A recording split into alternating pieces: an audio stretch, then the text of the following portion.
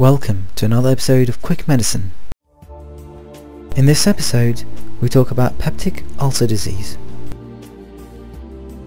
Peptic ulcers are areas of tissue destruction that can be caused by increased acid and pepsin, or impaired mucosal defenses such as decreased bicarbonate secretion. They're normally found either in the stomach or in the duodenum. One of the most important causes to peptic ulcer disease is H. pylori, which can be detected with urea breath testing using carbon 13 or 14. NSAIDs is another important cause of peptic ulcer disease, as are corticosteroids. Other contributing factors to peptic ulcer disease include alcohol and tobacco use. One of the most important clinical manifestations in peptic ulcer disease is pain, an epigastric burning sensation which is exacerbated after eating in gastric ulcers, whereas in duodenal ulcers, eating relieves pain. Nausea or bloating can also occur, as could upper GI hemorrhage, and blood may also be found in stool.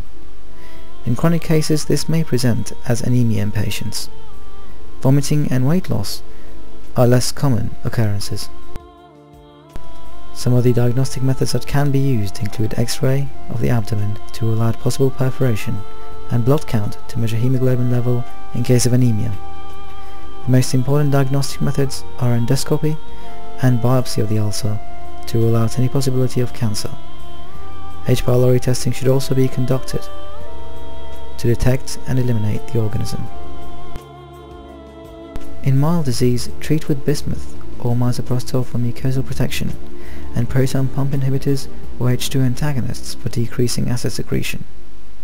For H. pylori, give amoxicillin, clarithromycin and omeprazole to eliminate the organism.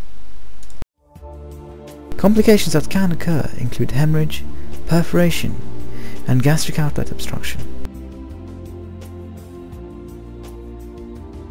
That concludes this episode of Quick Medicine. Thank you for watching.